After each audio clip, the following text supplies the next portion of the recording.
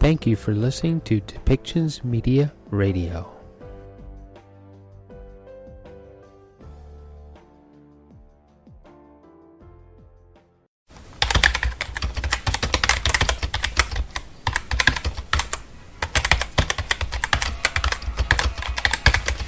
Welcome to Policy and Rights, the show about human rights and government policy.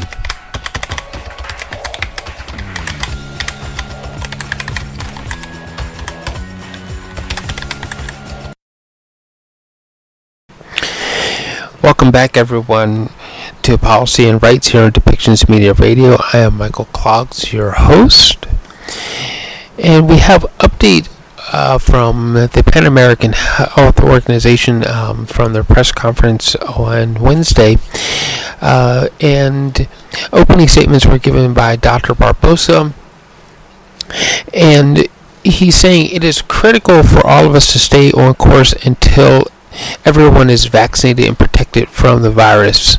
He said during the weekly media briefing on COVID-19, in the last week, countries reported more than 745,000 new COVID-19 infections and just over 18,000 deaths. The United States, Canada, and Mexico are reporting drops in cases and deaths as they have similar declines across the countries in Central America and South America. And he's attributing this to there have been about 1.2 billion doses of COVID vaccine administered, over 46% of the population of these regions. Further, we've been reporting on vaccine mandates in Canada and British Columbia, and a number of healthcare workers in British Columbia have been put on leave because they either have not been vaccinated or have decided not to offer proof of that vaccination. And in two other provinces in Quebec and Ontario, because of the crisis that these healthcare workers being asked to go on leave until they comply with either proving that they're vaccinated or being vaccinated, that these two provinces, Ontario and Quebec, have decided to lift the vaccine mandate on healthcare workers. A lot of the reasoning is because they want to ensure that they don't lag behind in life-saving surgeries that can help people get their life back on track again. And in British Columbia, a lot of those surgeries have been placed on hold, such as in the Ontario Health Minister gave an example of a hip replacement that could put somebody back to work. In British Columbia, that surgery may not happen because the nurses and other healthcare workers that have not been vaccinated have been asked to go on leave until they comply. This slows down the process of getting people the medical treatment that they actually need. In another report, the doctors, one of the doctors' associations in Ontario, is outraged and is saying that the Premier and Health Minister of Ontario should not have abandoned the vaccine mandate on healthcare workers. So there's a lot of stress and everything around vaccine mandates in the United States. We have President Joe Biden. He is giving the okay for ages 5 to 12 to be vaccinated. So we're going to have school-age children. They're going to be vaccinated, receive the vaccine for COVID-19, and he will have a clip of that also. So let's start off with Dr. Barbosa and the Pan American Health Organization and what they actually have to say.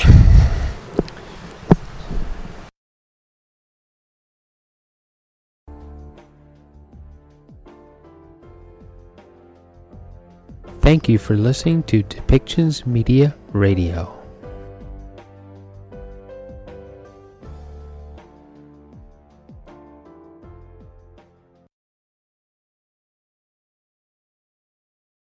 Thank you, Luciana. Welcome and thank you for joining today's briefing. Over the last week, the region of the Americas reported more than 745,020 new cases, new COVID-19 infections, and just over 18,000 COVID-related deaths. This is the 8th consecutive week that overall cases have declined in the region. In North America, all 3 countries reported a drop in weekly cases and deaths, and there has been a notable decline in hospitalizations in the United States and Canada. There have been similar declines across most countries in Central America. After weeks of a persistent outbreak in Belize, I am pleased to report a nearly 20% decrease in cases and a 60% decrease in deaths. The same downward trends are present in much of South America, save for a few exceptions that we are monitoring closely. In all countries, there are publishing data about the vaccination status of the hospitalized cases. A very high percentage of those hospitalized have not been immunized against the virus. Consistent with the other parts of the region, cases and deaths are trending downward or remaining stable throughout much of the Caribbean. However, Barbados continues to report its highest number of COVID-related infections and deaths since the start of the pandemic, and there are concerning shortages of hospital capacity in the Dominican Republic and Trinidad and Tobago. The progress in our region is not a reason to become complacent or discontinue the public health measures that help keep us safe. Quite the opposite. The decline in cases and deaths shows that our approach is working, and it is critical for all of us to stay the course until everyone is vaccinated and protected from the virus. To date, 1.0 billion COVID vaccine doses have been administered across the Americas, and 46% of the population of Latin America and the Caribbean has been fully vaccinated.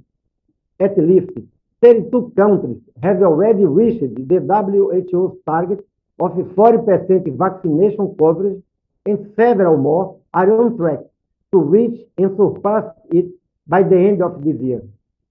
This progress is encouraging, but not surprising, thanks to our region's strong immunization system. However, there are still several countries facing delays and 19 that remain below the 40% target. PAHO is working closely with all these countries, especially Haiti, Nicaragua, Jamaica, St. Vincent and the Grenadines, and Guatemala, which are still below 20% coverage. Vaccine ineptitude remains the biggest barrier to reaching our coverage target. The COVAX facility, with the support of PAHO's revolving fund, has delivered 64.3 million doses to the region. Roughly 30% of these vaccines, over 19 million doses, were donations by the United States, Spain, Canada, and other governments. We are thankful for these donations, which have improved the situation in the Americas. We continue to expect allocation of vaccines from COVAX to accelerate in the coming weeks, So we urge countries to monitor their absorptive capacity and to continue to scale up vaccination operations. PAHO is providing technical cooperation to our member states in all relevant aspects to guarantee successful vaccination. Communication strategy, training healthcare workers, adopting new strategies to facilitate the access of the population and cold chain capacity. We are also supporting countries to overcome supply problems with syringes and diluents. That means we must make investments in immunization capacity and staffing a top priority. Our investments today will pave the way for a strong recovery after the pandemic. As more vaccines become available, countries need to make decisions about how to prioritize doses among their population. These decisions are ultimately up to individual countries based on the vaccination coverage and the availability of the vaccines they have, but should always be based on evidence, equity, and the commitment to protect our most vulnerable. So, I want to reinforce the latest guidance from the WHO Strategic Advisory Group of Experts on Immunization, SAGE, on a couple of key topics. The fifth is the bedrock of our vaccination strategy, that of vaccinating the most vulnerable. In some countries, we have seen vaccine doses reaching all levels of the population before a high percentage of vulnerable groups are fully immunized. PAHO urges countries to prioritize the elderly, frontline workers, and people with pre-existing conditions to protect them, but also to prevent the health system from becoming overburdened with severe cases. This recommendation by SAGE, an independent committee which advises WHO and PAHO, is based on the most robust evidence available. When vaccine availability is low, it is best to protect the most vulnerable first. Once those at greatest risk are protected, the next step is to immunize a high percentage of the adult population. Only afterwards should countries consider vaccinating younger groups. We have no evidence at this time that vaccinating students should be a prerequisite for reopening schools. This staged approach lays the best foundation for countries to reduce the circulation of the virus and eventually get their economies and societies back on track. The second is how to determine who needs an extra dose. Currently, we recommend providing an additional dose to only two groups. First, people who are immunocompromised, regardless of which vaccine they took. These include cancer patients, HIV-positive individuals, people taking some medicines like corticoids, and transplant recipients, and people over the age of 60 who received an inactivated virus vaccine, such as Sinovac or Sinopharm. These individuals need an additional dose to be protected from severe diseases and the risk of dying from COVID-19. And their vaccination cannot be considered complete until they have received their third shot. There is not enough evidence yet to recommend booster shots for other groups who are fully immunized, especially when vaccine availability is limited and many in our region still have not received their first shot. Our ability to quickly develop safe, effective vaccines against a new virus like COVID-19 has been a model of scientific innovation based on years of research, and our rollout of these vaccines is based on our vast public health experience in immunization programs. PAHO continues to work tirelessly to make these vaccines available to everyone in the Americas. But we are aware that most countries in the region still don't have enough doses to protect all adults, which makes it critical to follow expert guidance and maximize the impact of the doses that are available. Vaccination alone is not enough, but combined with effective public health measures, it is our best strategy for reducing COVID-19 transmission and saving lives. Thank you.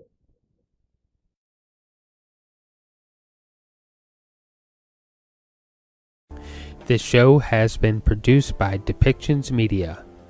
Please contact us at depictions.media for more information.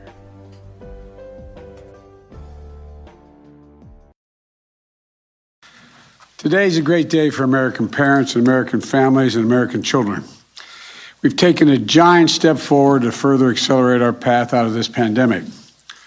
After months of rigorous and independent scientific review, the Food and Drug Administration, the FDA, authorized, and the Center for Disease Control and Prevention, the CDC, recommended the COVID-19 vaccine for children ages 5 through 11.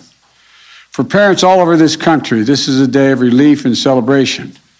After almost 18 months of anxious worrying every time your child had a sniffle or started to cough, well, you can now protect them from this horrible virus, because that would always worry you that was coming along.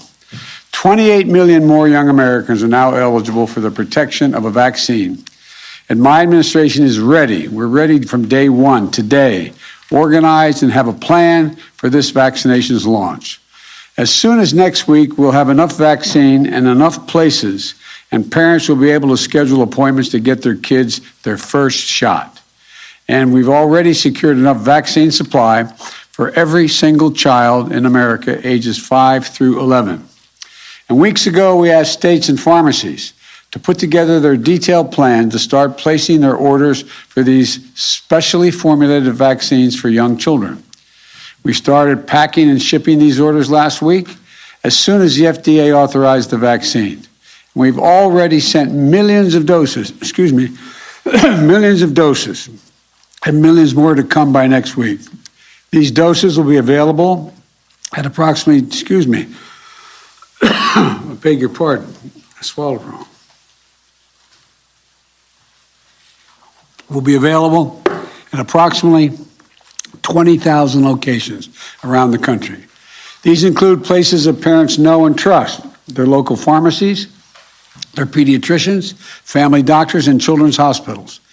Many of the vaccine sites will offer times on nights and weekends so parents can take their children to get vaccinated after work and after school. We've also been working with governors, mayors, and local school leaders to bring vaccines to schools. As of today, more than 6,000 school clinics have already been planned in school districts around the country. These efforts will also ensure equity. That is the center of our children's vaccination program, as it has been the vaccination program for adults. We're making vaccines available at hundreds of community health centers, rural health clinics, and thousands of pharmacies and schools in our hardest hit communities. And we're sending out mobile units to reach where the people are. The bottom line is we've been planning and preparing for months to vaccinate our children. Our program will be ramping up this week, and more doses shipped out each day so that we are fully up and running by next week. Now, I know many parents have been anxiously waiting for this day, but I also know that some families might have questions. So, trusted messengers like your pediatricians, family doctors, will be able to answer your questions, talk to parents about the importance of getting their kids vaccinated, and put your mind at ease. We'll also be raising awareness and encourage parents to get their children vaccinated from our level. That's what we've been doing since day one of my administration. And we're going to do everything we can to make these vaccines easily available and raise awareness of the importance of getting vaccinated. So parents of children ages 5 and older, please get them vaccinated. Because here's the deal. Children make up 1/4 of the cases in this country. And while rare, children can get very sick from COVID-19. And some can end up hospitalized. But they don't have to. This vaccine is safe and effective. So get your children vaccinated to protect themselves, to protect others, and to stop the spread, and to help us beat this pandemic. Today, I also want to speak to America's seniors.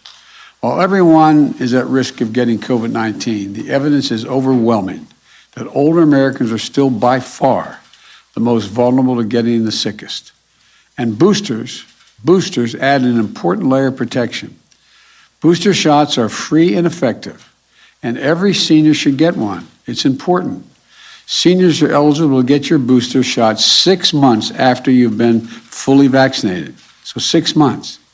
If you got your second shot before May the 1st, you are eligible to get the booster right now. And I've made it clear we have ample supply of boosters. And thanks to our planning and preparation, our booster program is off to a very strong start. Over 20 million Americans have now received a booster. In fact, in just 6 weeks, we've already gotten boosters to about half the eligible seniors who received the Pfizer vaccine. Nearly half of the eligible seniors in just 6 weeks. It took nearly 11 weeks to get half of all seniors their first shot when that program was launched back in December of 2020, just during the prior administration. So this is a strong pace. To our seniors, if you're eligible, get your booster now. I'll conclude with this. Vaccines for children ages 5 to 11 and boosters provide additional protection for seniors and others are two major steps forward that are going to accelerate our path out of this pandemic. And this brings me to where we are and where we're going to go from here. Since early September, cases and hospitalizations are down now more than 50%. And over the past 2 weeks, cases and hospitalizations are falling in approximately 40 states. A year ago, we had no vaccines. Just this week, we hit an important milestone. 80% of adults have at least one shot. That's 4 out of every 5 adults. And for our seniors, over 95% have gotten at least one shot. Overall, 193 million Americans are fully vaccinated, up from just 2 million the day I was sworn in. Over 20 million have enhanced protections from boosters. And we're now down from 100 to about 60 million unvaccinated Americans, 12 years and older. And I'm proud to say Black and brown adults and Native Americans have gotten vaccinated at the same rate as white adults. And one more thing. Our vaccination program is not only helping us save lives and beat the pandemic, it's helping our economic recovery and helping us grow. In the 3 months before I came to office, the economy was stagnant, creating only 60,000 jobs a month. Since I've taken office, it's now averaging 600,000 new jobs every month. That's the average.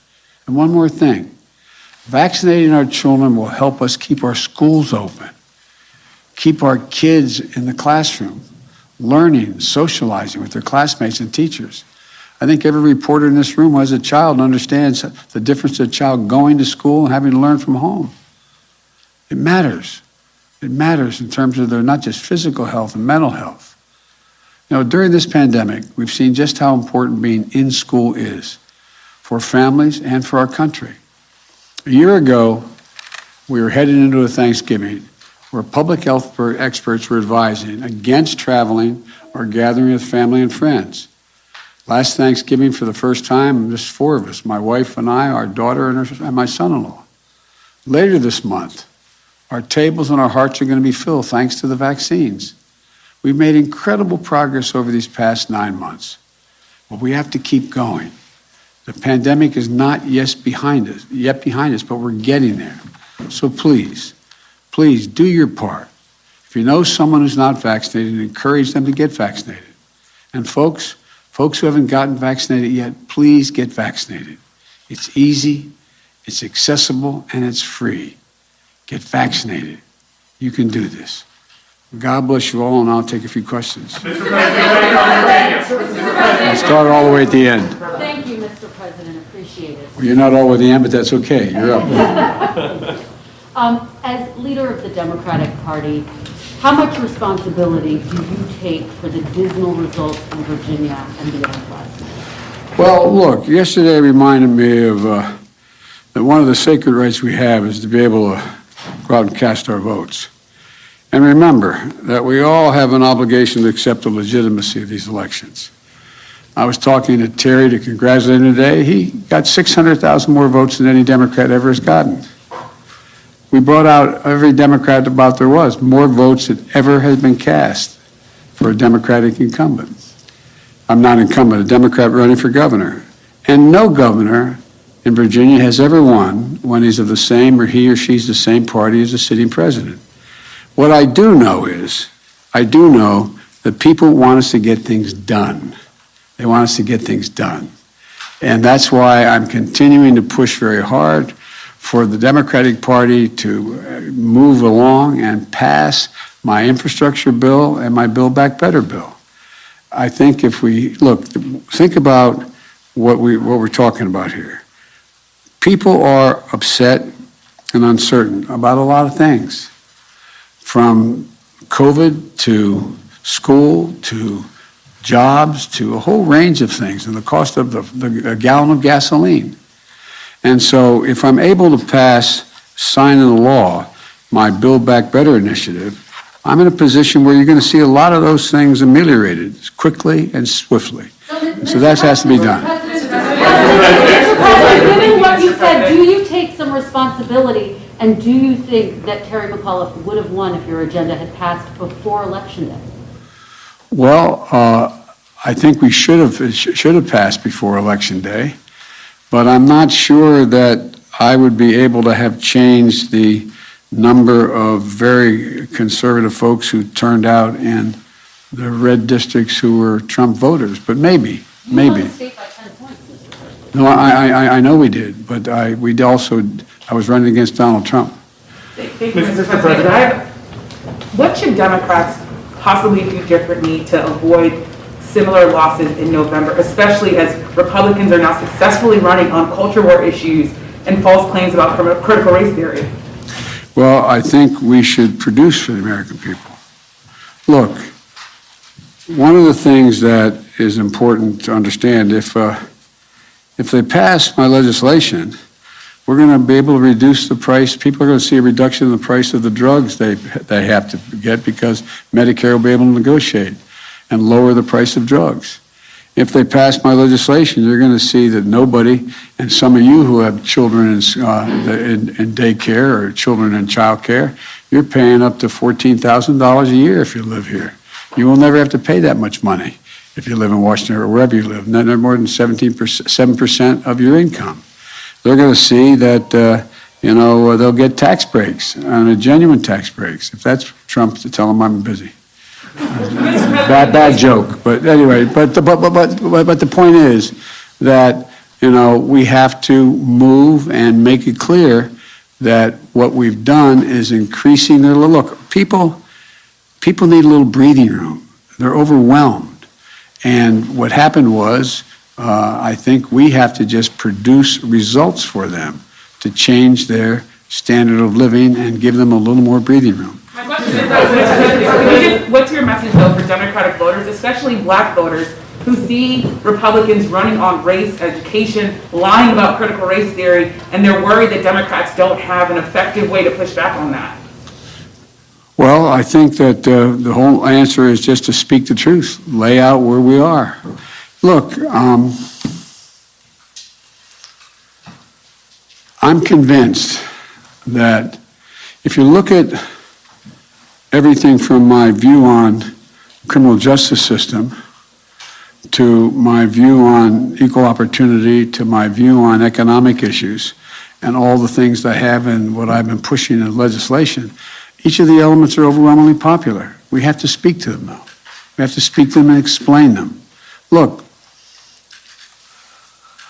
I just think people are at a point, and it's understandable, where there's a whole lot of confusion. Everything from, are you going to ever get COVID under control, to, are my kids going to be in school? Are they going to be able to stay in school? To whether or not I'm going to get a tax break that allows me to be able to pay for the needs of my kids and my family. And they're all things that I'm running on, that we'll run on, and I think we'll do fine. Mr. President. This ought to be good. I think so too. About the way forward, Mr. President, As you were leaving for your overseas trip, there were reports that were surfacing that your administration is planning to pay illegal immigrants who are separated from their families at the border up to $450,000 each, possibly $1 million per family. Do you think that that might incentivize more people to come over illegally? If you guys keep sending that garbage out, yeah, but it's not true. So this is a garbage report? Yeah. Okay. So $450,000 per person. Is that what you're saying? That was separated from a family member at the border under the last administration. That's not going to happen. Okay, and then just a follow-up, because you mentioned Trump a couple times.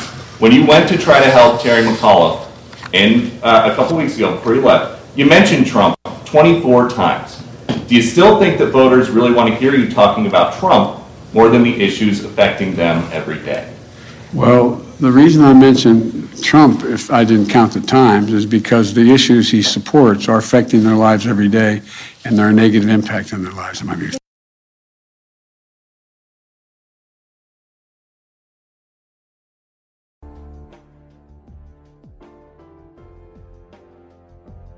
Thank you for listening to Depictions Media Radio.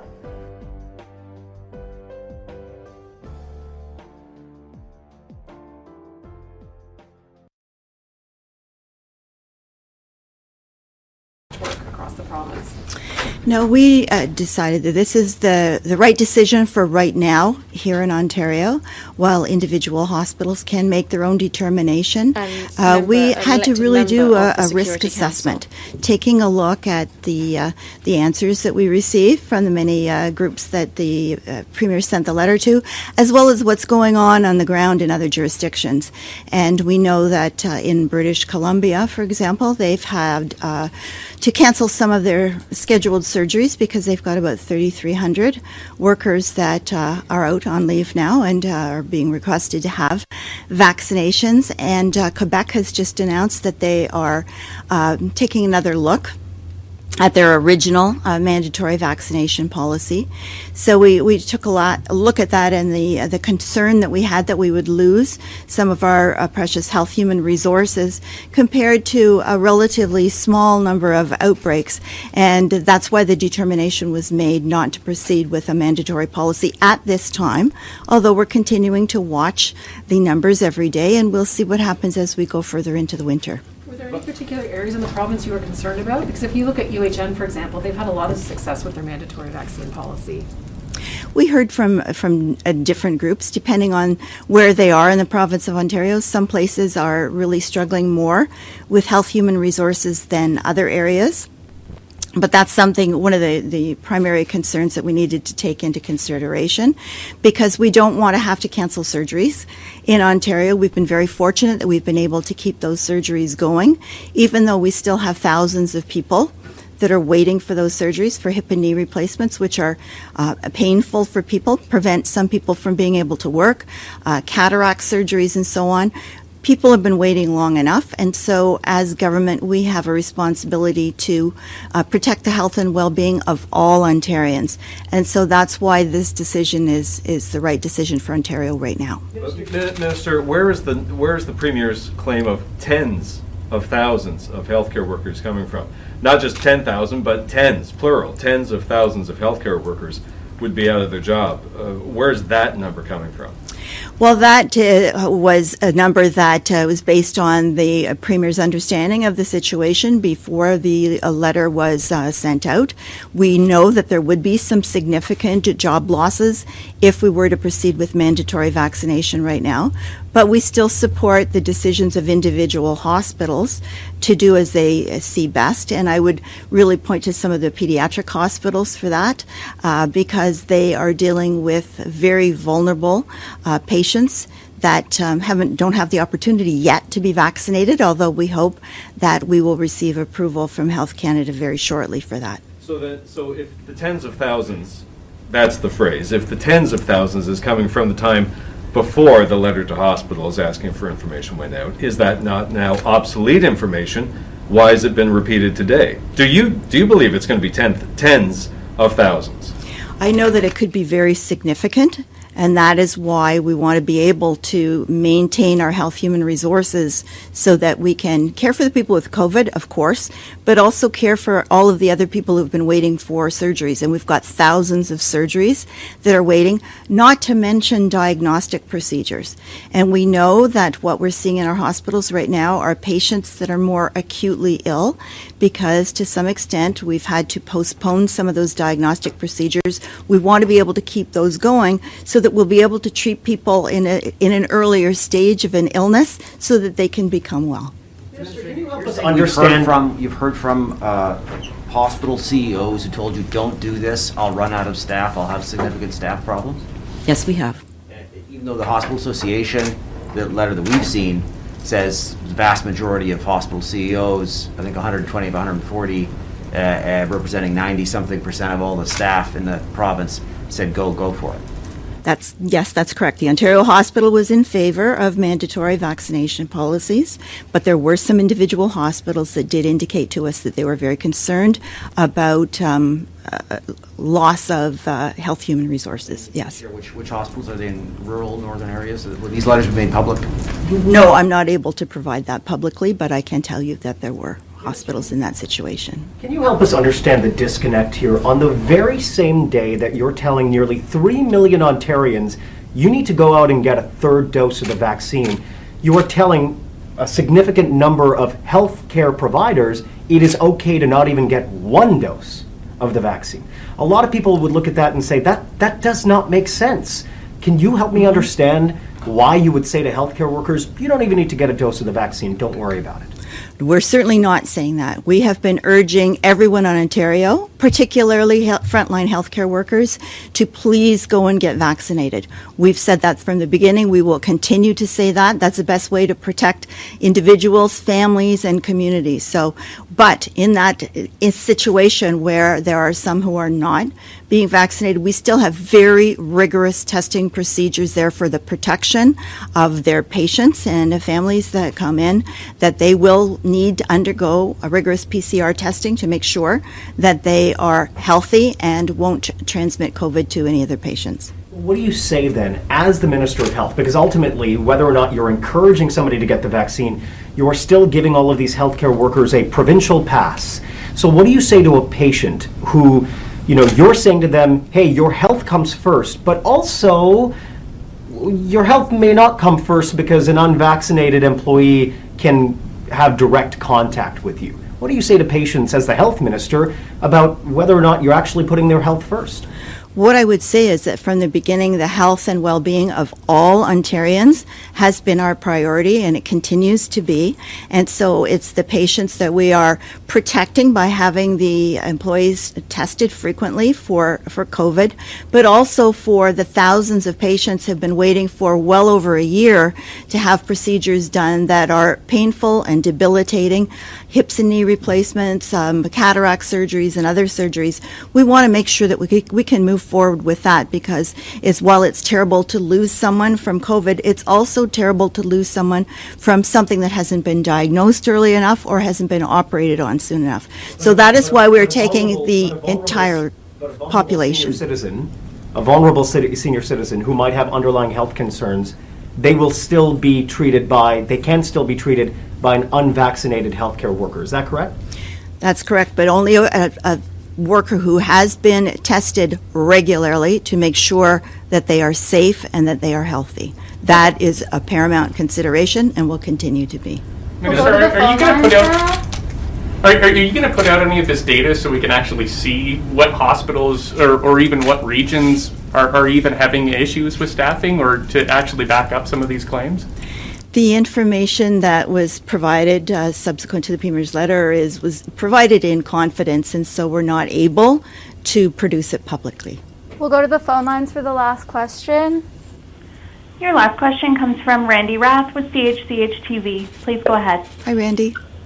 Yeah, hi, Minister. I'm wondering what this means for other businesses that have implemented vaccine mandates for their employees, like the TTC, any other industry that has a mandate in place.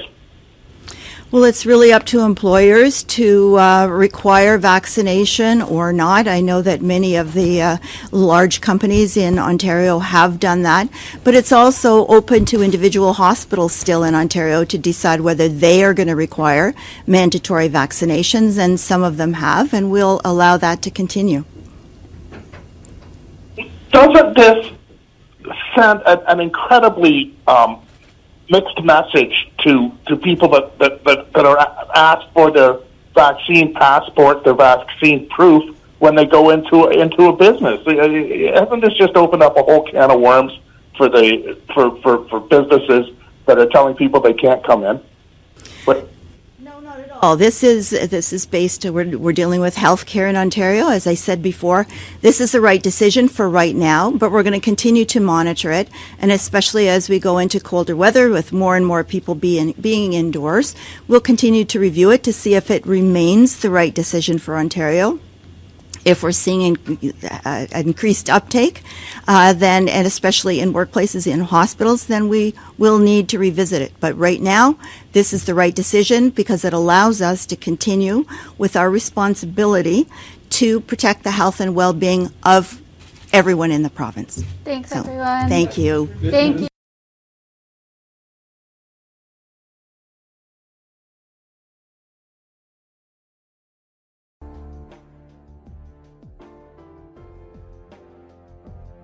Thank you for listening to Depictions Media Radio.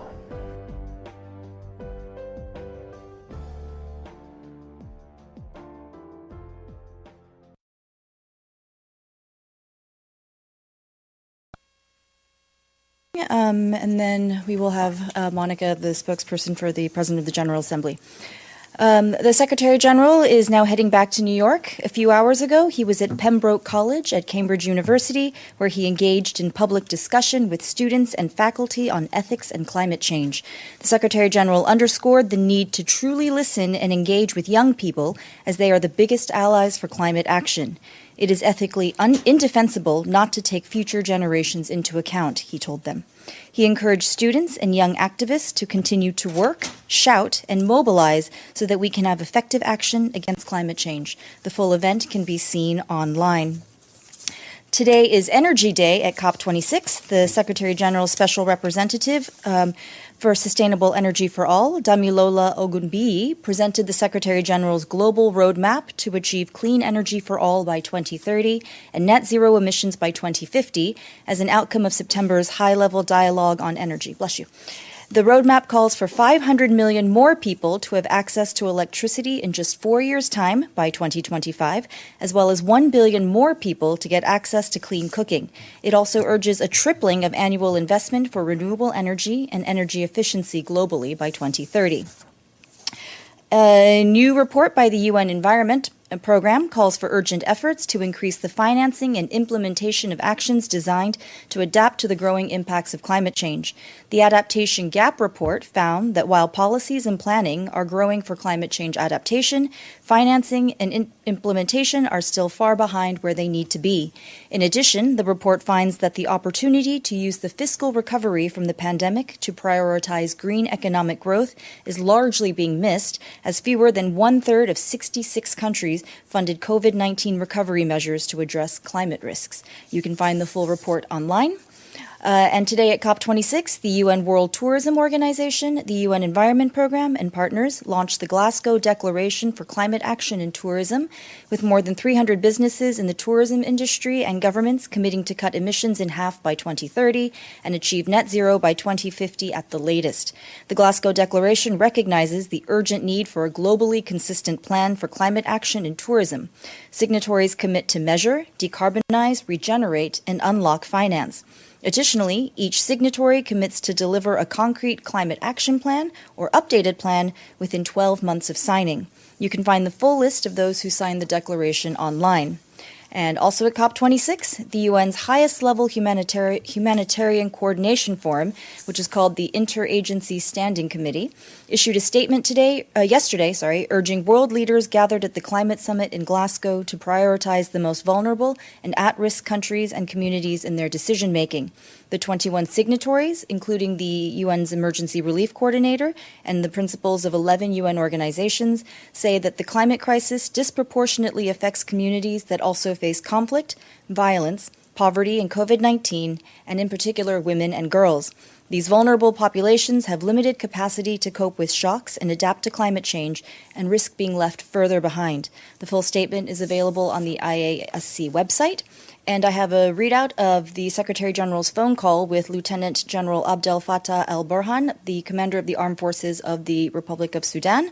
He encouraged the Secretary General encouraged the development of all efforts towards resolving the political crisis in Sudan and urgently restoring the constitutional order in Sudan's transitional process. The Secretary General reiterated his call for the release of Prime Minister Abdullah Hamdok and other civilians arbitrarily detained in Sudan. The Secretary General reaffirmed that the United Nations will continue to stand with the people of Sudan as they strive to fulfill their aspirations for a peaceful, prosperous, and democratic future. On Ethiopia, you will have seen that yesterday the Secretary General tweeted that he is very concerned about the evolution of the situation there. He spoke with Prime Minister Abiy Ahmed to offer his good offices to create the conditions for a dialogue so that the fighting stops. The Secretary General said that they also discussed the forthcoming visit to Ethiopia by the UN Emergency Relief Coordinator, Martin Griffiths, to ensure humanitarian assistance for those who desperately need life-saving aid. Mr. Griffiths is expected to be on mission to Ethiopia from tomorrow. He will engage with relevant stakeholders to ensure that aid reaches those who need it. And we're moving to Afghanistan. The Director General of the International Organization for Migration, Antonio Vitorino, concluded a visit to the country. In a statement, he warned that as the bitter winter approaches, there is a real risk that the deteriorating humanitarian situation will result in increased displacement, vulnerability, and suffering, and that the modest social and development gains of the past 2 decades will be lost. Mr. Vitorino noted that 5.5 million people are internally displaced in Afghanistan, which is roughly the population of Finland. He stressed that we are indeed in a race against time to help these people prepare for winter, and that IOM is committed to staying and delivering in full solidarity with the Afghan people. On the humanitarian front, our colleagues tell us that between September 1st and October 15th, we, along with our partners, have provided 4.1 million people with food assistance, and we have reached more than 580,000 people with primary healthcare services. We have also provided treatment for acute malnutrition to more than 85,000 children, assisted nearly 200,000 drought-affected people with water trucking, and reached more than 48,000 children with community-based education activities. Our humanitarian colleagues tell us that dialogue is ongoing at every level to ensure the full and meaningful participation of women in humanitarian action. Between the 2nd of September and the 28th of October, the number of provinces in which full agreement has been secured regarding the participation of women has increased from 3 to 14. The number of provinces in which partial agreement has been secured has increased from 16 to 19. Also today, the UN Children's Fund said that 9 members of one family, including 4 girls and 2 boys, were reportedly killed yesterday morning when an explosive remnant of war detonated inside a home in Kunduz. 3 other children were injured. UNICEF said that this incident underlines the urgent imperative to clear explosive ordnance and remnants of war and to sensitize communities to the risk. The UN Special Envoy for Yemen, Hans Grunberg, concluded a visit to Iran yesterday. He met with senior Iranian officials and representatives of the international community in Tehran.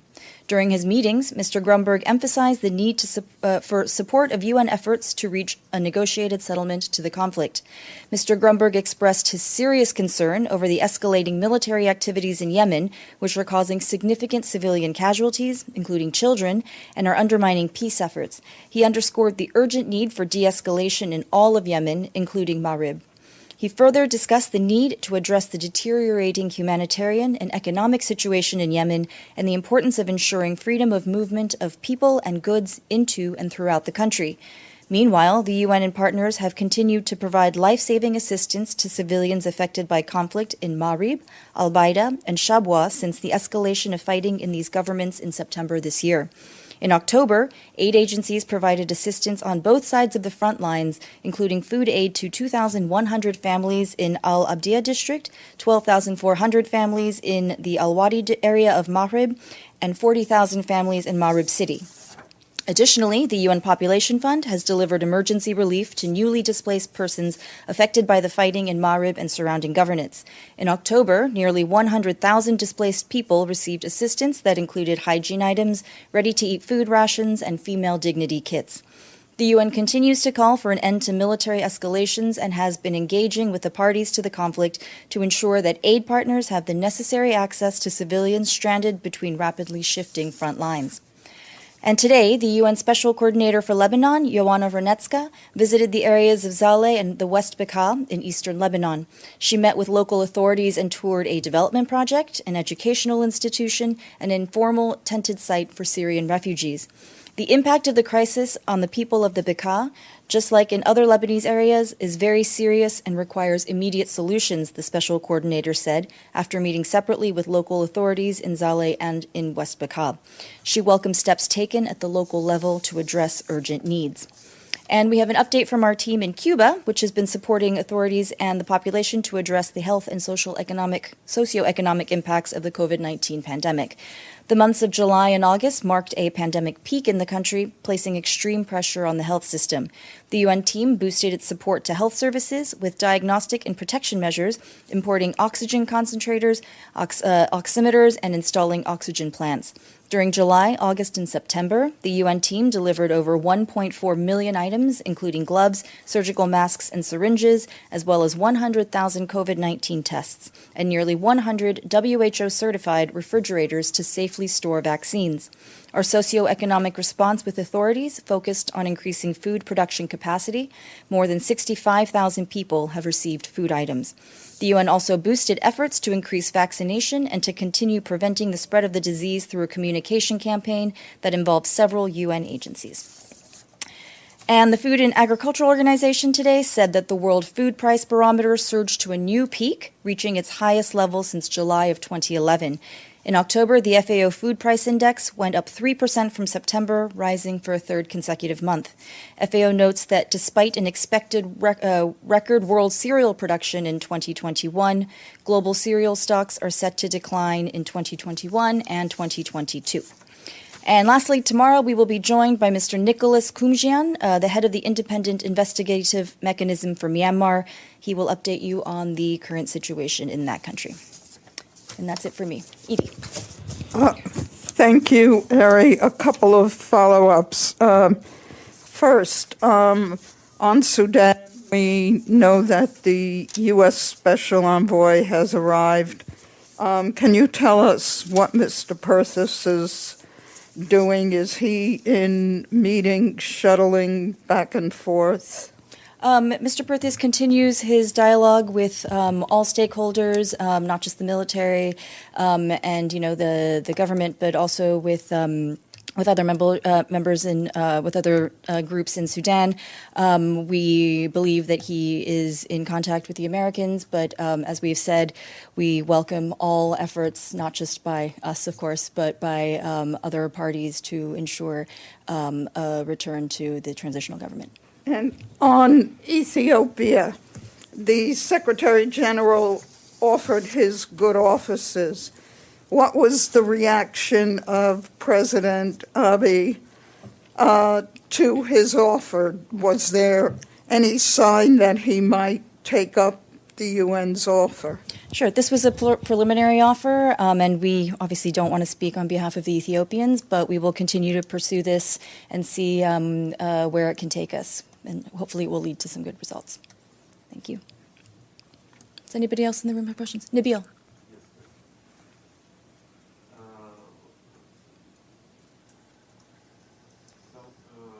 Sudan again. Can you describe more how was the conversation with Mr. Burhan? What was the SG's impression about his maybe plans or willingness to engage on the releasing of Mr. Hamdouk and the other civilians? The phone call just happened a short while ago, wasn't there. But we can only tell you what, the Secretary General said from his side. We hope that the Secretary General's calls will be, taken to heart and will be acted upon. But it's not just the Secretary General. We have our special representative on the ground, Mr. Perthes, and contacts at all levels to ensure that we get our message across and that we hope that our pleas are acted upon. And also on a different matter, the tension is rising between Morocco and Algeria. And now Algeria accuses Morocco of targeting a convoy of its citizens in the Sahara. Is the SG planning to take any action to avoid further escalation, to prevent the situation from getting more tense? The Secretary General is obviously aware of the situation that you just mentioned. As you know, he would urge and does urge dialogue to ensure that these tensions are lessened. And we look forward to the start of the work of our new special envoy to take the temperature on the ground and see how he can help to improve the situation. Last follow-up. Did he deliver this message directly to any of the other two parties? I'm not aware that he's delivered the message directly, but the message, I'm sure, is being delivered through our various mechanisms at different levels. Thanks. And do we have anybody in the room? Okay, from the screen, James, are you there? Hi, Ari. Can you Hi. hear me? Yes, how are you? Hi there. Great. Thank you so much. I've got a COP26 question. A report just came out from the International Energy Agency, and this says that if you tot together all the methane reduction pledges and the net zero pledges, and if all the countries stick to their promises, we're now looking at only 1.8 degrees Celsius of temperature rise. Given that you guys were a week ago talking about 2.7 degrees this century, this number kind of makes Glasgow look like a big win. My question is, do you guys make the same calculation? Are we now looking at 1.8? We've seen these reports. The UN Framework Convention on Climate Change analyzes our data and based on the impact of the national determined contributions that are submitted. And the UNFCCC's most recent analysis shows that we are still on the calamitous pathway for 2.7 degrees centigrade. As you know, the Secretary General has said every country must increase its ambition, not every 5 years, but every year, until we are on track for 1.5 degrees centigrade. Thanks. Iftikhar, do you have a question? Thanks, Eddie. I was going to ask you about the Secretary General's Good Office's offer to Ethiopian Prime Minister, but Edie has already asked the question. Thank you very much. Thank you so much. Okay. Do we have any other questions?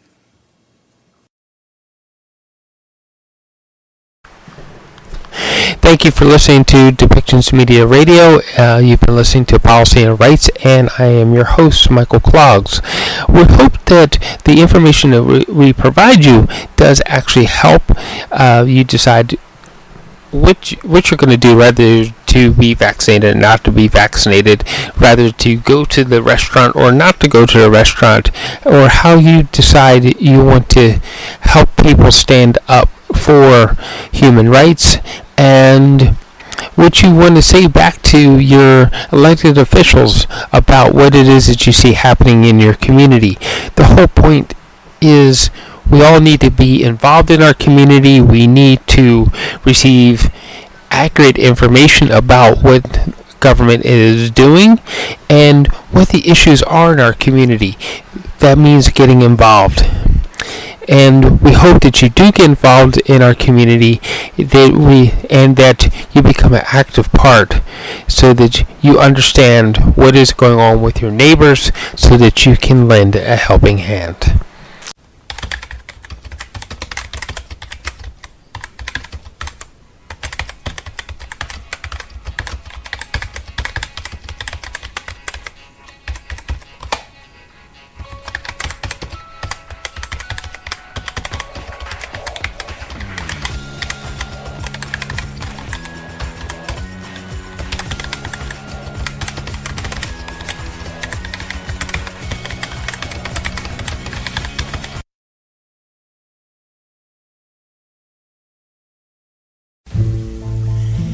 Thank you for listening today, and thank you for supporting us with our sponsors.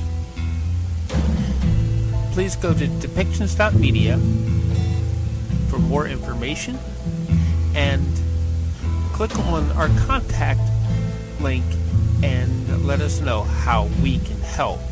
How we can help bring your story and help bring us to a better world.